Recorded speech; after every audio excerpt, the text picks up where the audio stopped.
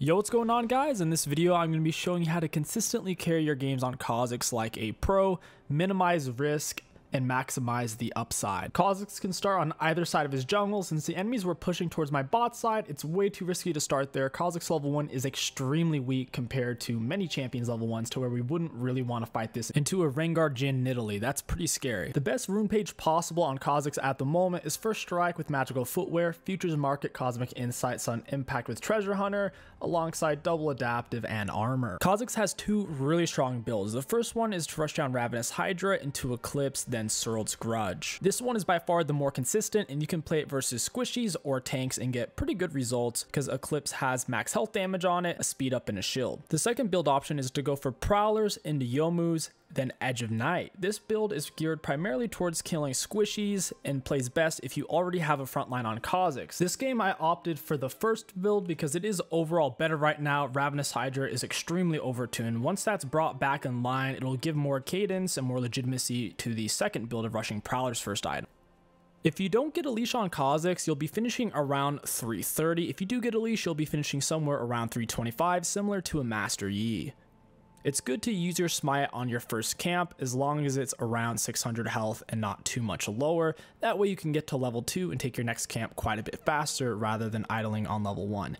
Kha'Zix is pretty decent in particular for season 13 because you can no longer dual take any camps on any jungler, not even Fiddlesticks. This is perfect for Kha'Zix because he never wanted to take multiple camps at once because that'll take away from his isolation damage. So taking blue and Gromp at the same time wouldn't even make sense to do. This gives him a bit of an edge over other junglers who used to rely on that heavily. You pretty much always want to do a linear full clear starting out on Kha'Zix. That way you can gear towards getting your level 6 as soon as possible and as safely as possible. Kha'Zix's 1 vs 1 pre-6 isn't great, his ganks pre-6 aren't great, and his 2v2s aren't great, so there's no reason to try to level 3 cheese gank or to look for an invade on the enemy jungler since Kha'Zix can't solo most junglers pre-6. Once again, things like Mundo, Mordekaiser, Nocturne, Shyvana, Warwick, Lee Sins, and Zhao, the list goes on and on, destroy Kha'Zix solo pre-6. So there's no reason to coin flip that when we know for a fact at 6 with the Q upgrade we can destroy them very easily. While you're clearing on Kha'Zix, you want to try to get the monsters down to only the big one left. That way you can get the sweet isolation damage on your Q. So against the wolves, you typically kill the small ones first. Against the raptors, usually the whole camp will die at once because they're all pretty squishy. And against the Krugs, you want to try to kill the big one on its own with your Q. So it's okay to smite the smaller one to get there faster. And then you can pop your W to get rid of the tiny ones quickly. That way you can get back to business and get the sweet isolation damage on your Q. After your full clear, you typically either look for a gank or go straight for the Scuttle Crab because that's around the time you'll be finishing. Scuttle spawns in at 330. If you're pathing away from the enemy jungler like we are here, since we path from top side of our jungle to the bottom, most likely you won't have to deal with the enemy jungler, which is good because Kha'Zix can't solo most enemy junglers pre-6. In this case, we can walk out, take it pretty safely. We do want to hold on to E though, just in case she shows up, we can escape or maybe even chase her down if we have more HP. Nidalee isn't a horrible matchup for Kha'Zix, but at the same time, if she kites it out properly, even pre-6, she can be a huge issue. You don't really use your E very much to help you clear your camps, especially past the first clear because it's a long cooldown and it leaves you vulnerable to dying. After Scuttle Crab, look at the 2 closest lanes and see if either of them are gankable. For a moment here, it was looking kind of gankable, but then Katarina lost way too much HP. Yone is just as fast, if not faster than us right now, so this makes no sense to gank. If we show up, Yone's either going to kill Katarina or he's just going to escape. Nidalee could show up since we know she's going to be on top Scuttle Crab, making the situation extremely risky, low reward, and it would delay our next full clear. On your first back, purchase as much of the Ravenous Hydra as you can afford, typically looking for the pickaxe into Teamat if you can. While farming, I look at the 2 closest lanes, whether that's directly or on the mini-map. I saw Rengar was gankable, so we came up from slightly behind at an angle, waited till he engaged on the Nasus, then we can fold in on it. As long as you come up from behind the enemies, just walk up, hit him with an auto attack Q, and then you can use your dash after they dash away or flash. So here, this whole time we're able to attack him because we didn't lead in with our jump since we already had his escape cut off. We did have to use Ghost to close out the kill, but that's totally fine and can be expected in a lot of situations on Kha'Zix before you have any items or boots. Ghost has a much higher carry potential than Flash since it is a lower cooldown and you get extensions on kills and assists, to where 1 kill on Kha'Zix plus with his jump resets, he is absolutely disgusting in team fights. I spam pinged the dragon for my teammates to ward it because I saw Nidalee was in the area. They don't do a very good job of it though, so it does end up going to the enemy team. It wouldn't make sense for me to rush out there and try to fight it, being a pre-6 Kha'Zix trying to deal with an Italy, I don't have boots. It's just not going to work. On top of that, Ezreal is extremely low on health and mana, so there's really nothing for us to fight over there, while Katarina is also losing mid prio. If you know deep down you're going to lose the fight, don't fight it. The enemies will make a mistake eventually, or you'll hit your power spike and you'll be able to scale. In this case, it's our level 6 on Kha'Zix for the Q evolution. You never want to show yourself to the enemies for free as a jungler. It gives them way too much knowledge, and then it can let them pressure you. In this case, they knew my blue buff was coming up. It turned gray, said they knew it was up in a minute. It turned yellow, they knew it was up in 10 seconds. So they already figured I was going to be on this side of the map anyway. So crossing over to get there faster in this situation is fine, but generally don't show yourself on the map unless you absolutely have to as a jungler. When it comes to securing kills, don't be shy about it. Kha'Zix has absurd carry potential. It's a lot like playing a Master Yi, to where you can do a lot more with the gold than your teammates can. That doesn't mean blow your flash or ghost to steal a kill your teammate 100% has, but if there's a good chance the enemy can escape, don't be shy about taking the kill. Here I had the option of invading Nidalee's red buff or resetting. I'm sitting on so much gold, I wouldn't want to stay for Nidalee's red buff. If Rengar has R or anything like that, he could easily kill us around all those red buff bushes while I'm fighting with just a pickaxe. So it made sense to back, defend my own red buff, and play off of that. We're level 6 and up, so we do have the Q evolution. 100% of the time, go Q evolution on Kha'Zix first before anything else, because it gives you absurd damage. Your Q goes on a 45% reduced cooldown whenever the target is isolated, so you get to giga spam it. It gives you so much solo potential, and it lets you take dragons honestly faster than Shyvana as well. So you're a huge dragon solo threat, to where the enemies, they can't leave it up, or at least they have to have it warded. I'm trying to get as close to the wall as possible to get the minion XP over the wall as they die to the turret. After I finish the camp, we hop over and try to force fight on the Yone. He's foolish enough to turn around. I slow him with smite, we tag him with an Q and an auto attack, and down he goes. Optimally, you would want to auto attack and then Q, because your Q has more range than your autos. On top of that, whenever the enemies lose sight of you, your next auto attack against them will slow them. So if you're in a situation where you Q first, even when you're in range to auto, a lot of the times they end up getting away because they're not slowed. In this case, I Q'd first because he was faster than me, and I thought that was all I was going to be able to get off, but he's foolish enough to turn around, and so we killed him. After killing Yone, going for Herald would be a great option. However, Rengar was in the area and had us cut off, to where going for Herald was a little bit too risky while Katarina was in base. I see bot lane scrapping it up, so I path over there. Plus, I have Crux coming up bot side, and I only have Gromp Wolves up top side, so even if I went top here, I wouldn't have much more opportunity in terms of farming versus the bot side while still having the option to gank. I use R to speed up and go invisible, and Ghost to speed up as well. Lead in with an E. By the way, you can Q in midair on your E, so feel free to do that as you're approaching the enemies or jumping away from them. We get Ghost extensions from getting the kill on Lulu, which will allow us to run them down over this extended space. Here we did the correct thing, which was to lead in with an auto attack for the slow from our passive into a Q on Italy. She then jumps away. I have an auto attack on Jhin, which probably wasn't needed.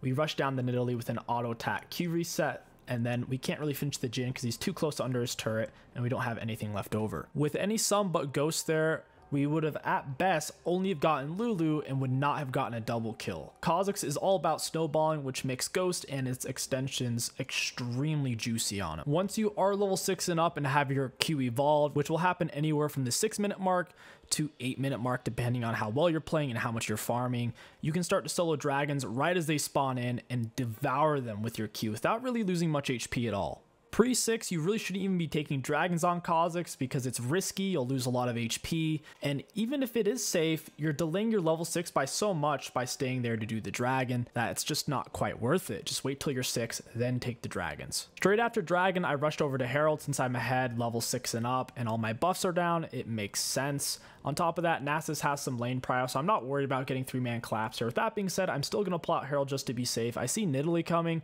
and I see Yone coming. It doesn't matter though. I have R, Q, and a huge item advantage. Yone doesn't even have a full item, and he's stepping up to fight us. Since he is so deep on us, I go ahead and lead in with Q to get it on a lower cooldown, and then I auto attack. If someone's going deep on you, you don't have to lead in with auto for the slow, because they're not trying to run away anyways, to where I would rather the slow come second. That way when they do try to run, they won't be able to. And then of course we save our E for when we can no longer reach him with our autos and Qs, and we're also able to block his R with this to where he has no chance to escape. Since Yone's dead, Herald is even safer to take now. There's no reason for us to leave. Even if Rengar and Nidalee collapse, Katarina is here with me. It's turning into a bit of a fiesta. I don't think this Nidalee knows what she should be doing. Going to Herald the contest was kind of okay if we didn't have an item lead, but since we did have one and then Yone died, now it just doesn't make any sense for her to be here. It's a super high risk play for her. Jump over the wall, secure the kill on Rengar, and then we can go back for the Herald. At the end of the day, yes, Kha'Zix is a kill heavy champion, but kills don't win you games. What kills do is allows you to establish your lead and then take every single objective when they come up. That's what kills do, because even if you have 10 kills, if you die once, they'll get 1,000 shutdown gold off of you. If you die again, they'll get 1,000 shutdown gold off of you. And all of a sudden, after 1 or 2 mistakes, they're just as fed as you are. What did those kills do?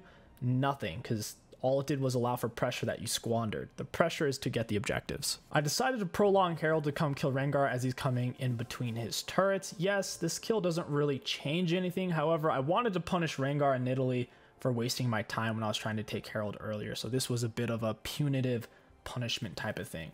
And since Rengar's dead, Herald's even safer to take. If someone collapses, we're perfectly fine. Sitting on huge sums of gold is typically a bad idea and you shouldn't do it. The only exception is if you can honestly say you can still solo anyone on the map. It doesn't even matter you haven't spent your gold, because if someone pulls up on you or if you gank them, you'll be able to crush them anyways. The upside to that is you get to stay on the map, absorb more resources, and be in more situations rather than recalling and waiting in base. So instead, I invaded her jungle, took the camps, then I looked for the reset and spent my gold advantage. Now we can play even more aggressive, maybe do some dives with this huge gold lead rather than playing off of some safer stuff. I went for E evolution second because of 3 main criteria. 1, your E is a massive carry tool if you're very fed, since it's resets. Resets on any champion allows them to potentially 1v9. 2, they have a double range backline and your E gives your jump more range.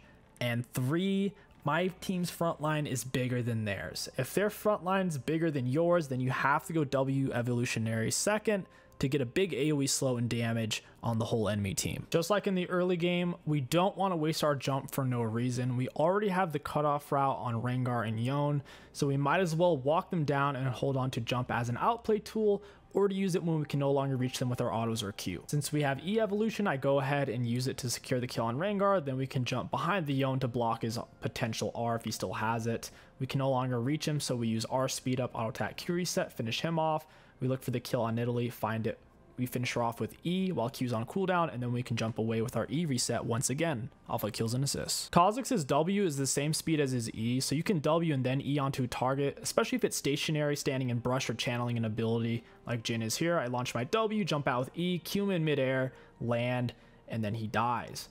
Now we can jump away with the E resets, we're good to go and can take Dragon. Even when you're fed on any jungler, including Kha'Zix, in a perfect world, you're getting a pick or 2, and then taking Dragon. Because imagine you're fed Kha'Zix, you just start Dragon randomly, your team's in base, and then you get 5-man collapsed on. Whenever you do things, you want it to make sense, and there needs to be much higher reward than risk. If you find yourself thinking about things and you're like, wait, this is way riskier than the reward, don't do it. That's how you improve at League of Legends. Just minimize the risk, maximize the reward, and if you can do that just a little bit, especially in the early game, you'll be able to build up a lead and destroy your opponents. That is the key. If you make lots of risky stuff early game, odds are it won't pan out, you start falling behind, and then it's very, very challenging to play from the back foot rather to play from neutral or from ahead. And yes, there will be games when your teammates are just perma losing lane, but even in those situations, there's typically still plays you can make to make sure you don't fall behind in XP and you can still hit your level 6 on time, which is going to allow you a lot of carry potential. Oftentimes when you're ahead, there will be a number of people on the enemy team who get frustrated and will try to kind of rage split push. This Rengar falls into that category. We have blue jungle smite, so he can't get away. Every time we touch a brush, we get a massive speed up. And you can even get that out of the same brush if you go in and out of it. In this case, we had 3 different brushes to step into, so he had no way of really escaping, even without us having our W evolution for the slow. Blue jungle item gives Kha'Zix the most options. If you want to play more as a bruiser, which isn't necessarily viable right now, you'd look more for Conqueror and green jungle item. Playing with red jungle item, I think, just isn't as viable and not as necessary. 4% max health true damage is pretty much nothing when you consider Kha'Zix does half of a squishy's health. Currently, the enemies are starting to turtle up and play underneath their turret, hoping that we'll dive them and throw our shutdown gold. The best thing you can do when the enemies start to turtle up underneath one turret is to get your teammates to split the other lanes so you can have victims who are no longer packed together underneath a turret. Another option is, if you're ahead enough, you can force a 5v5 Baron fight, a 5v5 Dragon fight, or continuously poke away at the edges of the enemy's jungle. For example, go for their Krugs or Gromp instead of their Raptors or Wolves, which is closer to their turret, putting you at a higher risk of dying. Rengar is looking for a pick. We have the E evolution, pop him with an auto attack Q, then we can jump on top of the Lulu, we get her flash. This is staggering them pretty hard, and we can look for a free Baron here or take camps and turrets. Ultimately, Baron's function is to allow you to take their turrets if they have insane wave clear, things like a Ziggs, a Zerath, Varus, Vel'Koz, Lux, those type of things. If you can already take turrets and inhibs safely, Baron doesn't really perform a function. The enemies are throwing for some gold, they want some shutdown, hop over the wall, kill Nidalee into jump resets. I look for the auto attack Q on the Jhin for the slow. If he went in for a Q, not only would it not have killed him, but then he would have been far outside of our auto attack range for us to land our passive slow on him. If enemies are too close to their turrets or allied champions or minions, you will not get your isolation damage from Q, which is super valuable because that is pretty much 70% of Kha'Zix's total damage output. Here, Dragon's about to spawn, so I'm waiting to cut off enemies and kill them on their way. I'm also standing neutral in between bot and mid, so giving myself more options in terms of who I can kill based off of who's out of position. You'll see supports do this whenever they want to roam. Typically, they'll base, run down towards mid lane, and then they can look either top, mid, or bot and decide which gank makes the most sense. So in this case, I was standing in between mid and bot. I could choose on those, go for Dragon, just trying to maximize options since we're ahead, and we have our E up, so even if they did collapse, even if it was worded, we could escape. But you can always check out the bushes with your oracles, so you'll know for sure. The only dragon we gave up this game was the one that happened pre-6, because Kha'Zix is kind of crappy pre-6, and it's not worth fighting, coin flipping, and playing from a disadvantage that early in the game. You might as well hit 6, be at the advantage, and press the enemies from there. There's no objective over here, so overall this is pretty greedy. We go in, pop the Lulu, we have jump resets. Instead of jumping away, I jump straight into the turret, got ensnared, and end up dying. This is exactly why playing for objectives is so important, because the only way they could have ever killed us was a situation just like this. We would have had to take turret damage, we would have had to waste jump, and they would all have to be there basically underneath turret. So instead, if we play towards objectives, guess what? There's no turret on top of Baron, there's no turret on top of Dragon, and we never run into that issue. After getting the kill on Lulu, I should have just jumped away, and then Baron would have been 99% secured and ultra safe. Whenever you're ahead, if you can get a pick on the enemy team and then do Baron, they have less than a 1% chance of making that fight work. If you're taking the Baron 5v5 when you're ahead, it's more like a 10 to 30% chance things can go bad, whether they steal the Baron or if they get a couple of shutdown golds. So after killing Lulu, there was really very little reward and ultra high risk for going deeper. So that was just a horrible miscalculation on my part and a greedy limit test. People can't get away with split pushing or taking map pressure against a fed Kha'Zix. You just walk up, auto attack Q, you got your big jump to run them down, and the jump resets to kill multiple people if someone tries to back them up. The best thing the enemies could do is just 5-man stack underneath turret and wait for us to try to dive, but ultimately that's a losing strategy as long as we keep taking dragons and barons, because once we have Dragon Soul, we could probably 5v5 dive them underneath turret if we really wanted to, or just leave Nasus on the split indefinitely, and then they wouldn't have a good reaction to that because they can't send any single person to match the Nasus. If you can tell you're about to get a kill in a team fight, make sure you activate your ghosts so you can get your extensions. We jump in on the Rengar, Q him in midair, auto attack, reset on him, and down he goes. We hit Jhin with the W, jump on him with jump resets, and we're moving really fast off a Ghost. Unfortunately, with Lulu giga peeling for him, speeding him up twice, shielding him and R'ing him, and Jhin flashing, we're not able to kill him and then wipe the rest of his team. Ghost does give you that pressure though, to where if he didn't have flash or if they didn't have Lulu, we would have probably killed their whole team there. Right now, there's no Dragon or Baron, so there's nothing to really back off and take other than farming our own jungle. I go ahead and pull out because things are getting a bit messy. It's better to give them some space to breathe. They'll push out and look for wards. Supports will generally do this once they feel safe and they think you've left. Lulu steps up, we hit with slow, Q into an auto attack, get the jump resets. Now everyone's gonna die because we can continuously jump reset on top of their heads and then jump out, and there's nothing they can really do about it. That's what makes Kha'Zix an insane 1v9 champion, and it's why he's always viable regardless of the meta. Remember to use your Q in midair whenever you're jumping, because a lot of the times they'll flash away or dash away while you're in midair, and things will get kind of weird in terms of running them down. So make sure if you are on range to Q while you're in midair, be tapping Q over their heads while you're flying around. That way you can maximize their damage and use your Q sooner and secure the kills. Even though all the enemies are dead, they're going to be spawning in here shortly, so we take the turret, inhib, back off, and now we can get Dragon Soul to secure the win instead of trying to race down their base and take the final turrets and try to finish the Nexus as we're getting killed. Might as well get the inhib, get Dragon Soul, and now if we want to do that base race, they can't fight us because we have Dragon Soul. You're in the driver's seat. Never put yourself in that position where you're racing down to the last auto attack on the turrets as they're hitting you and all of a sudden you die and they get your shutdown gold. Never, ever, ever do that. I can see Nidalee trying to take the flank to poke, so I pull outside of vision. She didn't see us. We hop over the wall, hit her with a Q auto attack, and also get a nice AoE W, which slows them down and makes our E reset that much juicier. Midair, we hit Lulu with a Q, allowing us to use our Q even sooner. She does knock us out of the air, so immediately I pop R so they can't focus us down too hard. Right as invisibility is ending, I smack Lulu with an auto attack Q reset, use my jump set to try to get the Jhin, but he gale forces in the opposite direction, end up finishing him off, and their whole team goes down. Now we can take the Nexus with them having zero chance of resisting or stopping us, and we're not risking our shutdown gold. For damage dealt to enemy champions, we had the most in the game, and for damage taken, we almost took the most, which is crazy because obviously Kha'Zix isn't a tank. It just goes to show how strong Ravenous Hydra is and Eclipse is for healing and staying alive. If you guys enjoyed this video, don't forget to like, comment, and subscribe. It helps out a lot. My name is Kha'Zix. Thank you for watching, and I'll catch you guys next time.